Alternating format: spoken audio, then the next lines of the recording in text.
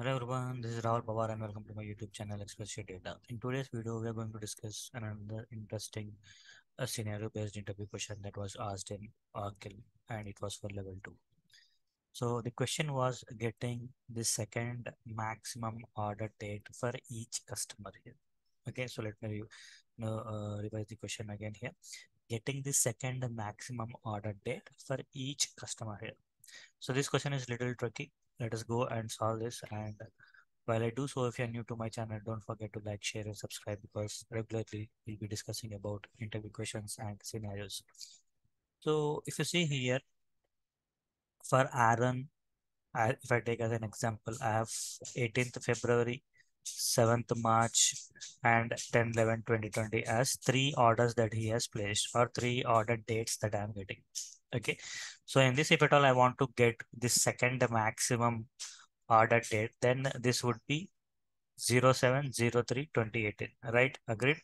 Likewise, if I go for Aaron Hawkins, there are so many orders for him. So he has placed order in 2018, 2019, 2020, and 2021. Likewise, maximum order date or the last order date was like on December 18, 2021. Before that, he placed in March 2020, right? Now, this is what I want to get here. Let us try to build. So before we do that, if at all I want to get the same thing in SQL, it is pretty easy. And if you are following that, or if you're getting logic in SQL, then I think it will be pretty much same at a Tableau level. So I'm finding out, select the max salary from employee table where my salary is less than. So here I'm calling again, select max of sal from AM. Now first what will happen here? So from here I'm considering all of my salaries, but I'm comparing it with my maximum salary already. So the second max will come here. Now let us try to implement this at a Tableau level. So I've taken customer name and I've taken order dates. Three dates I got. Let us first find out what is our maximum order date for each customer. So this we can achieve it using LOD function. So I'm writing it as maximum order date for each customer. And I'm using fixed LOD for each customer. So fixed, we know that we have to read it as for. So for each customer, get me maximum of order date. In English, simple English, if at all I want to convert, I can convert it like this. For each customer, get me maximum order date. So this should return the maximum order date. Click on apply. Okay, so if I take it and drop it here, I'll convert it into discrete and exact date. And then let us convert it into discrete. So it is taking some time to load. Generally, it does not take that much of time.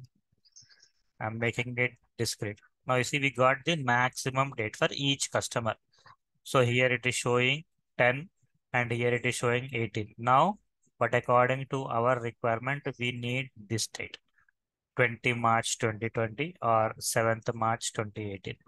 Let us try to get that. So for that, again, I'm using another LOD function and I'm calling it as a second max order date for each customer. Again, I'm using the same concept to fixed LOD I'm using. So for each customer, okay, get me maximum of what if my order date is less than our maximum order here. Maximum order that we have placed, then give me order date and it. So what I'm doing, I'm taking all the other order dates that are less than our maximum order date.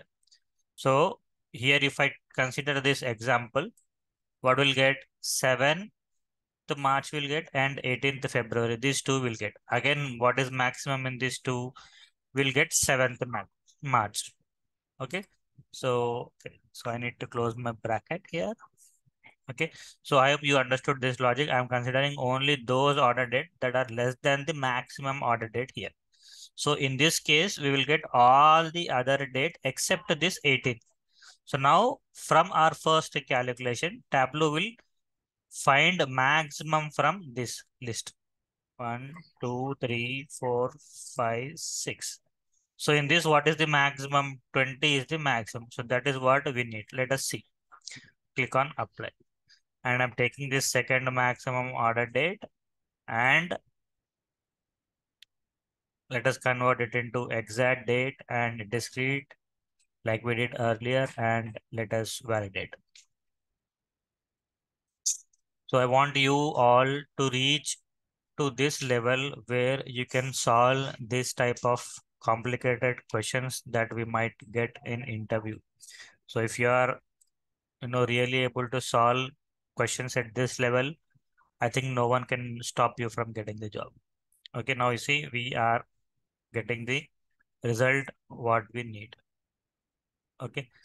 So I think that's it from my side in this video. I hope you find this video useful. If it does, don't forget to like, share, and subscribe. Thank you. See you in the next video. Bye-bye.